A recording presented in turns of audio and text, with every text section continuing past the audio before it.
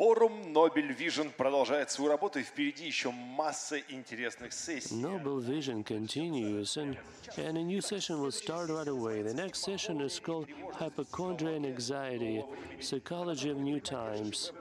So with supportive adventures, it touches upon a balance of high-level anxiety or indifference.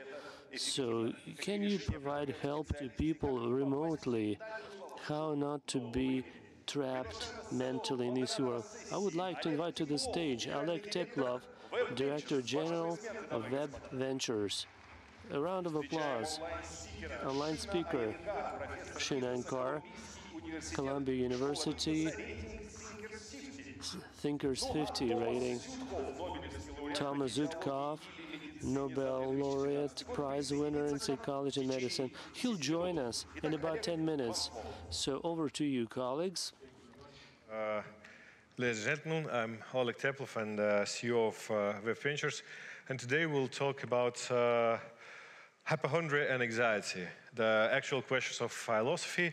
And actually, we all, together with us, witnessed the new, most important historical event for the last, I would say, decade, the COVID-19, which was firstly, I would say, for most of us, was treated like, okay, it's another flu, it's a swine or something like that, and we'll make some noise, make some trend and etc., and then go off. But we with this for almost 2 years entirely, and it's not only changed our usual way of life, first of all with the lockdowns and etc., and trying to get some food with the digital logistics and etc., and working from home, not with your colleagues, but actually it's changed the society itself.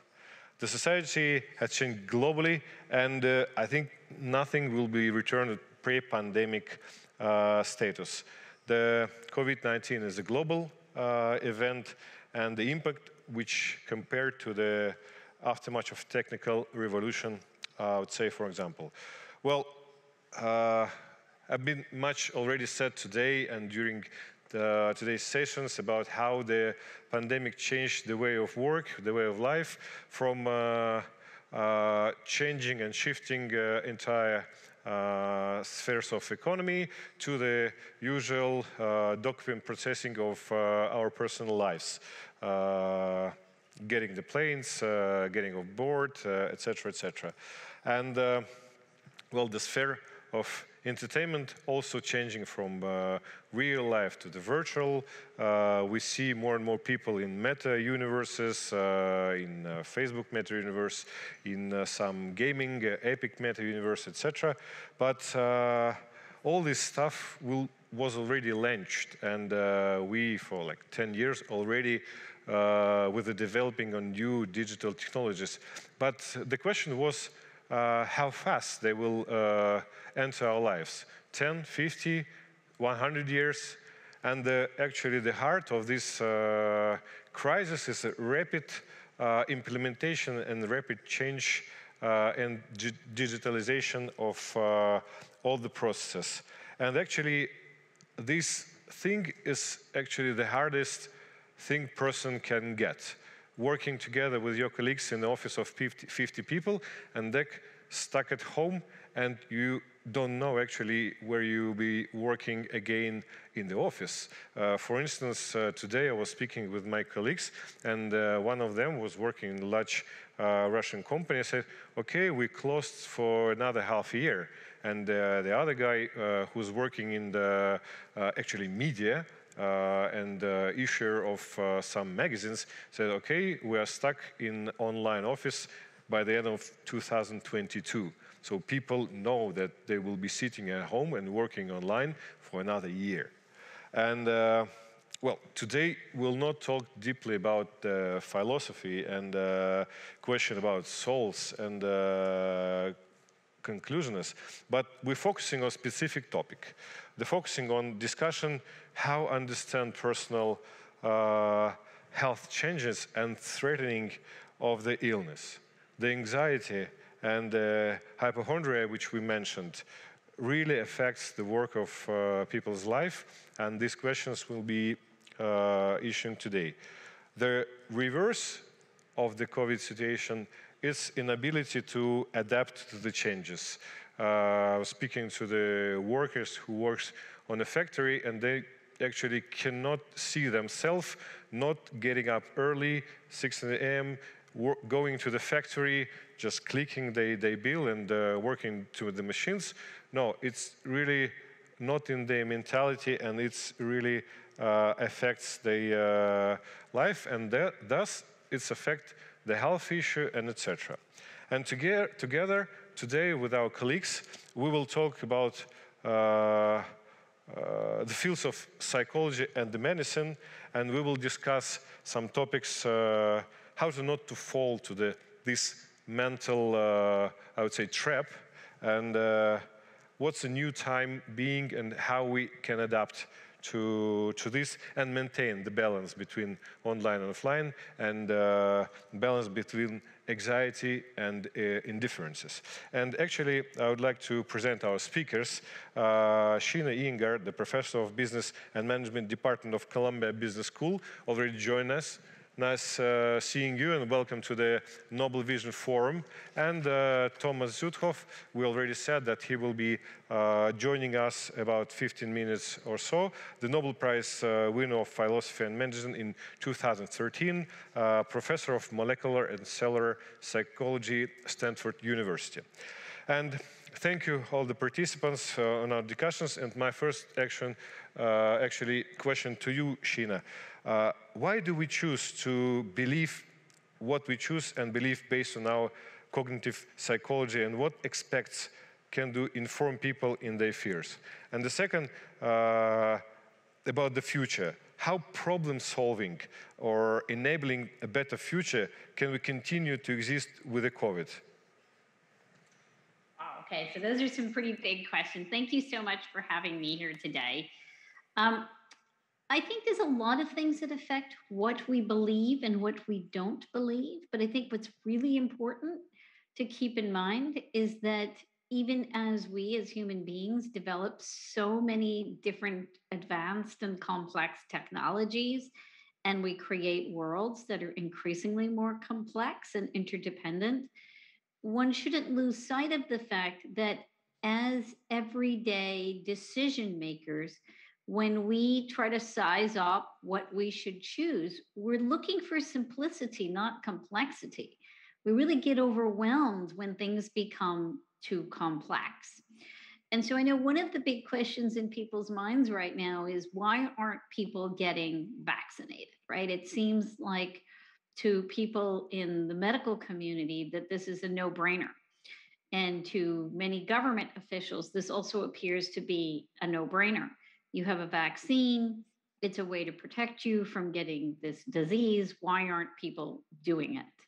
And certainly from the perspective of medical innovation, the development of the mRNA vaccine is absolutely monumental. I mean, this is a watershed event that they were able to create a vaccine in such a brief period of time. And so why aren't people doing it? And I think it's important to realize that people have different risk preferences based on how afraid they are. So I'm reminded of a different Nobel Prize winner, that of the work of Danny Kahneman and Amos Tversky, where they demonstrated something very simple and yet very applicable to the COVID crisis. So let's imagine that I give you a choice, and I give you two choices. You could either lose $100 right now, no questions asked, or if I roll the die, heads, you give me $200, tails, you give me $0. Right? Now, in both cases, I'm losing. But notice how in the first case, it's a sure loss. In the second case, yes, there's a chance, there's a 50% chance I could lose a lot more, but there's also a 50% chance I could lose nothing. Now, in this case of the choices between A and B, most people would choose B. the phenomenon known as loss aversion, that we as people tend to hold on to what we have and will rather take a risk, a really potentially irrational risk at times, would rather take a big risk if it means that I could hold on to my status quo position. So now, if you think about the vaccine and the current situation that people have right now, by choosing not to do the vaccine, it isn't exactly irrational from the perspective of loss aversion. You walk around in your daily life, you're healthy. If you take the vaccine, there's a chance that you'll continue to remain healthy. That's the only upside. It's not a massive upside. It's not like you're about to hand me $1 billion or something, right? If I do this thing, I maintain health. Okay. I might be willing to do that if you've made it really, really easy for me to do it, and it's clear that if I do X, I lose nothing, that there's no risk, kind of like, taking vitamins. If you stuck it in my mouth every day, I'd probably take it if you made it really easy, because I don't have any fear associated by doing that thing. Or if I get sick and you tell me I should take Advil or Tylenol or something, sure, I know that that's easy fix. It gets rid of the headache. I'll be back to normal. But what's the problem with the vaccine? It doesn't become simple.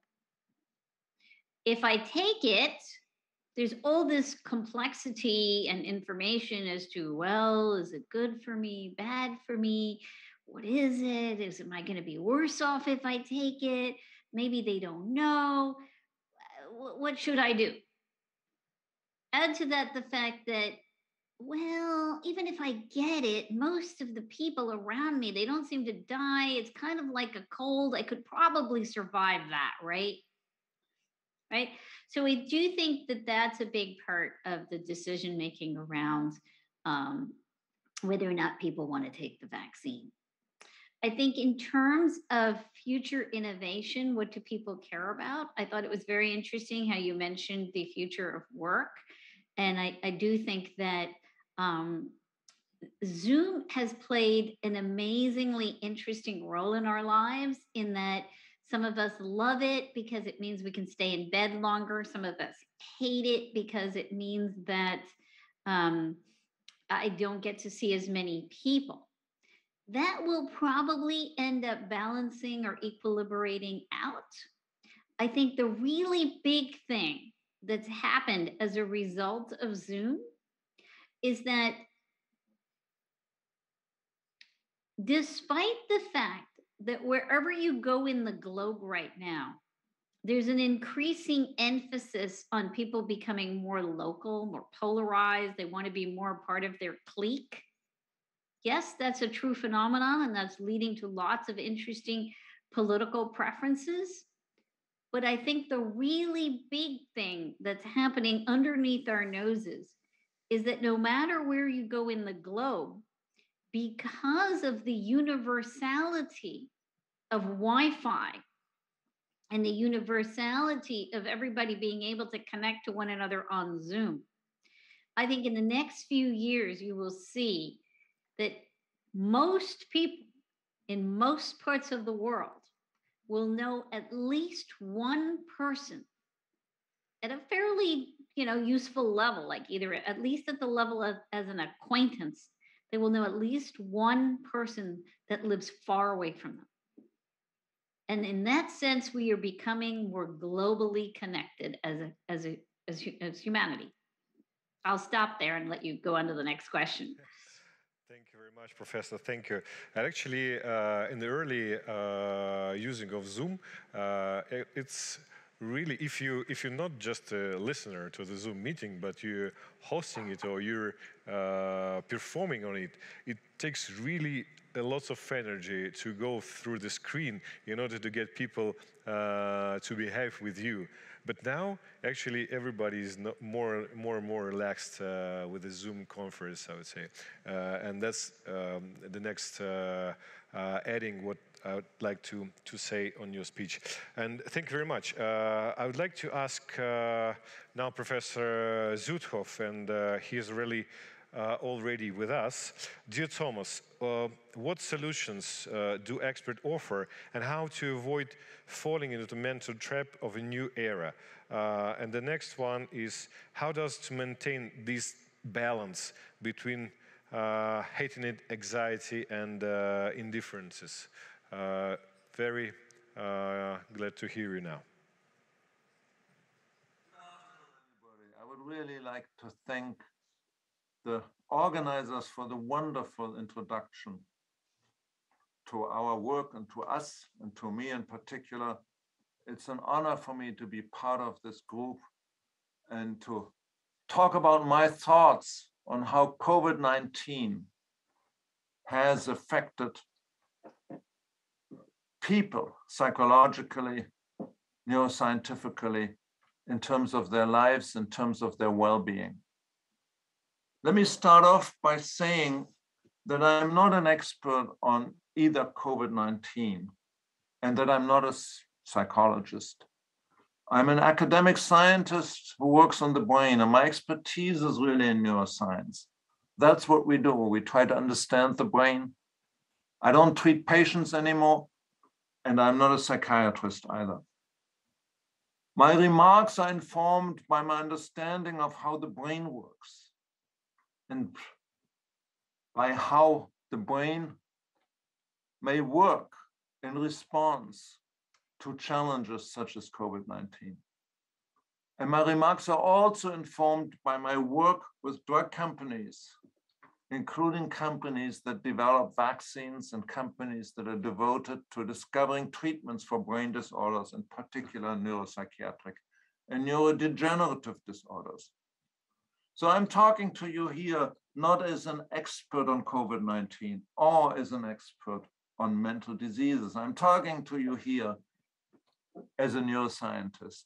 And I'm not sure how helpful my comments will be, but I will try to give you this perspective as a complement to the other perspectives that more knowledgeable people in this discussion will contribute. The biggest effect of COVID-19, besides the enormous medical suffering and excessive mortality it induced, which is a huge burden on millions of people, but in addition to that, the biggest effect is social isolation. The fact that people have to sequester from each other, that they have to be separated, that kids often can't go to school, that older people can't see relatives, has had a tremendously negative effect. And we know from neuroscience experiments that even in laboratory animals, social isolation leads to a reorganization of brain circuits and changes behavior. It can even cause a presentation that is similar to post-traumatic stress syndrome, suggesting that in human subjects as well, this is a very negative danger of this situation. Social isolation causes, in addition, potentially cognitive isolation. What happens is that people no longer know what to trust and what not to trust. People distrust each other. Fake news, so to speak, becomes real news. They distrust information outside of their bubble, of their social circle. And that social circle becomes narrower and narrower due to the social isolation. In the age of social media, on the other hand, people increasingly rely only on information that they receive in response to their own biases. This is what I refer to as a bubble, a cognitive bubble, where the people are no longer confronted with independent opinions, but only with opinions of their bubbles. In this sense, social media is everything but social. It's not social because it actually isolates people from each other. from divergent ideas, from divergent cultures, it renders people less likely to have to deal with other opinions. And as a result, people honestly no longer know what is true or false. We, as scientists, as neuroscientists, have not always been helpful. We also have not always been honest about how much or how little we know, which has led to distrust in the public opinions. We have not been clear and transparent sometimes because we wanted to increase the excitement, or we wanted to get more funding for reasons that are not honorable. And so we as scientists have to also blame ourselves in part for some of the problems that have occurred in the perception of science by the public.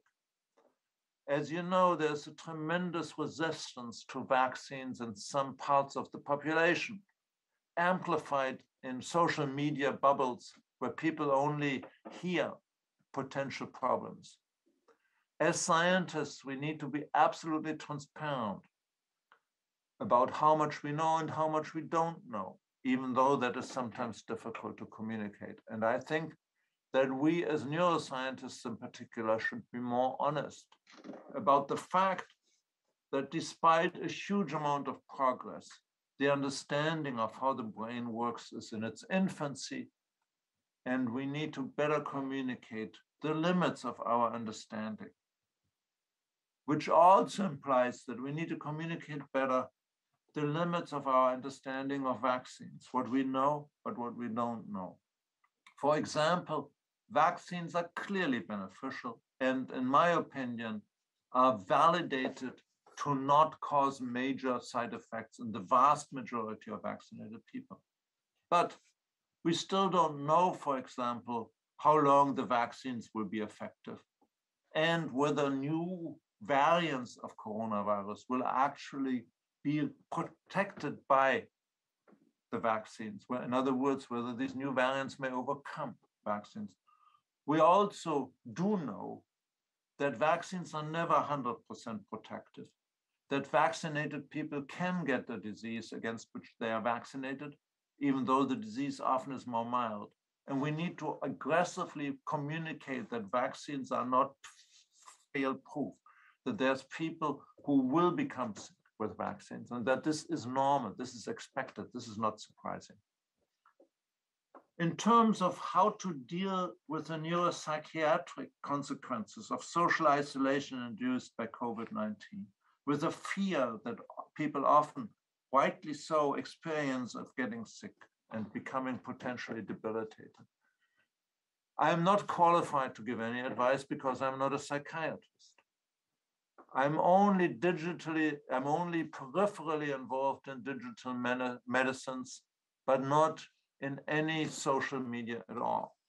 My perception is that it is difficult to reach people who have made up their mind on often nonsensical opinions, and that simply telling them that they're wrong is pointless. I actually have close relatives myself who believe that vaccination is evil, and there's nothing I can say to change their mind.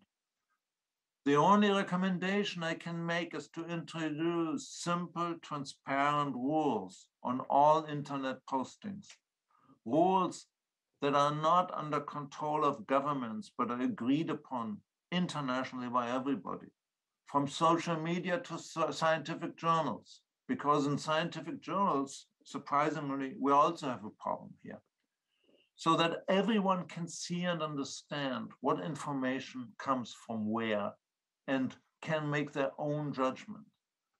There must not be any hidden censorship that seems to operate in many countries, where certain content simply vanishes, but there must be explicit rules, because that's the only way how we can regain the trust, which is particularly important in the case of COVID-19, as it will happen now again and again as the virus mutates.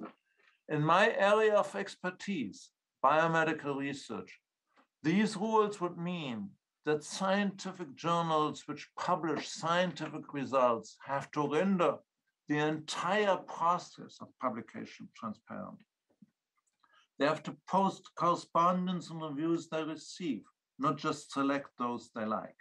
And they have to also declare the entire financial structure that operates in these journals, i.e. how much money they make on what, how much they pay to whom, and so on. I firmly believe that we as scientists need to be part of a larger effort in this pandemic, in this crisis, that's truly a crisis, to regain the trust of all segments of the population in scientific results in order to decrease the consequences of this very devastating pandemic. And also beyond the pandemic, to develop science further as something that populations worldwide can trust and can rely on in future developments. Thank you very much for your attention. Thank you very much, Thomas. It's really interesting view and lots of things about after this forum. Well, what I would like to say at the end is actually we just in the forum which brings scientific fundamental researches to the fields of innovative or to the hands of innovative entrepreneurs and making these ideas become the real business. And these trends, these ideas should really consider all these effects and all these topics which we just discussed. And there are lots of cons from the digital technologies which bring to our lives. But also, there's really difficult to the people to adapt to rapid changes in their lives. And many services will become or already became the integral part of our lives. And maybe for the next year and two, we will see much more digitalization of all the things which around us. And the new, I would say, becomes more faster than we think, and we manage to integrate into our lives.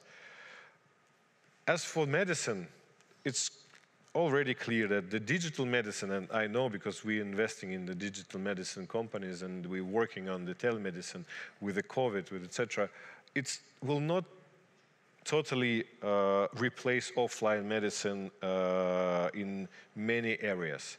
But it can, and that's actually what Thomas said about the chemistry and the reaction of the people talking to themselves live, not only on the screen. But it can reduce the digital, the telemedicine can reduce the burden of the doctors taking over the primary consultations, determination of your health conditions through all the gadgets we wear now at the moment. I mean, watches, heart monitors, etc., etc. And actually, the time will be more crucial factor. As fast as you can receive the diagnosis and as fast as you can receive the proper health, it will be more important to you and in normal life. Actually, in this area, we just had the study, and the people suffering from depression caused by lockdowns and caused by post-COVID situations increased only during the 2020-2021 by 80%.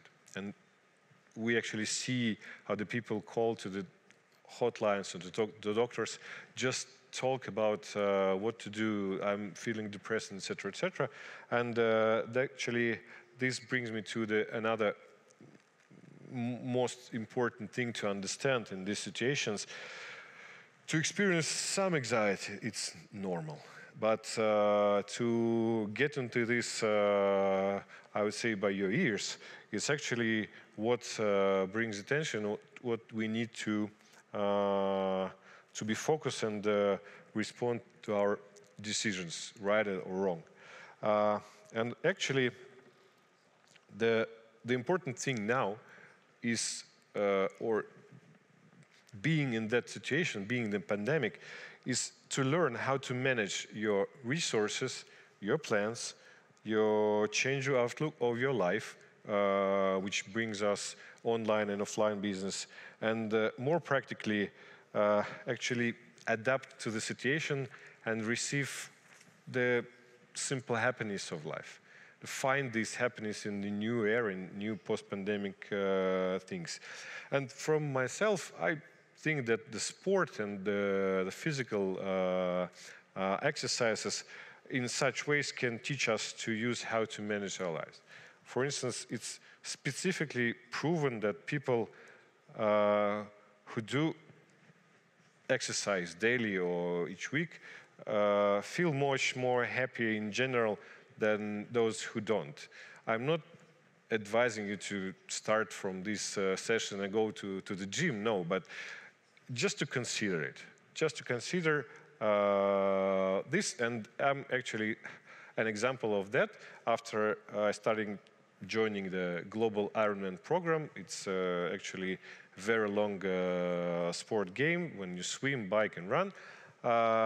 It started to affect my normal day of life and also working balance.